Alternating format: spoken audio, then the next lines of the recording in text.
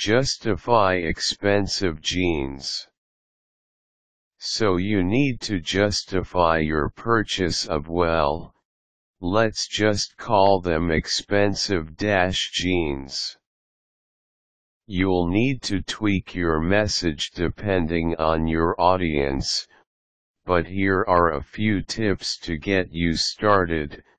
Know when to fold them. Certain generations are just never going to get it.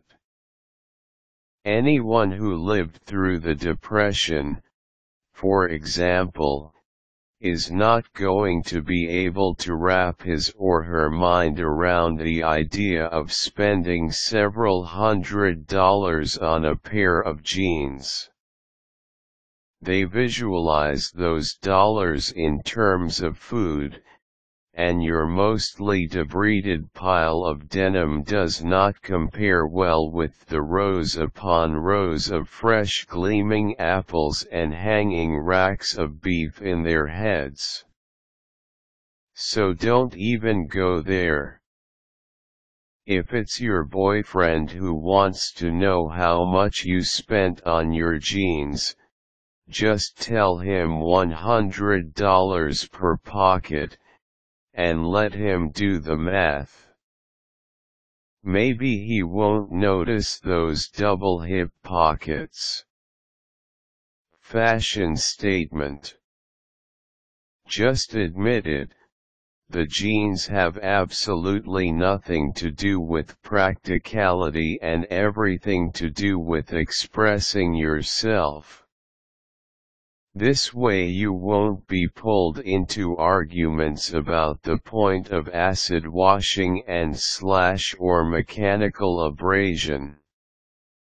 If it's your parents that you're using the fashion statement argument on, they're going to ask, and just what statement might that be? Welcome to my gluteus maximus. So be sure to have a rejoinder on hand.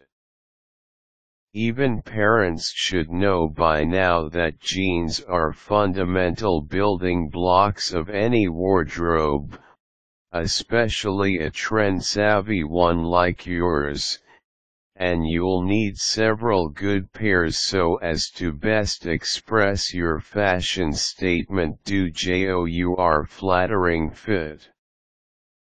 The low-rise styles that are popular now make even a slender girl look like she has a nice big bam bam. Boy, I could have used a pair of these in high school. Jennifer Lopez, on the other hand? Definite overkill. But anyway, let's admit it. The flattering fit is worth the big bucks. Show me a woman who wouldn't pay good money to have her backside appreciated. When parents are in the picture. If your parents are the ones you need to convince, try this trick. Find some old photos of them from the 60s or 70s, they may be well concealed. Chances are you'll find pictures of your mother in miniskirts and hip huggers and your father in bell-bottoms and lots of tie-dye. If you're lucky, you'll hit the jackpot. Your mother in white go-go boots and your father in a velvet jacket. Put these photos together in a small montage. Really, what can they say?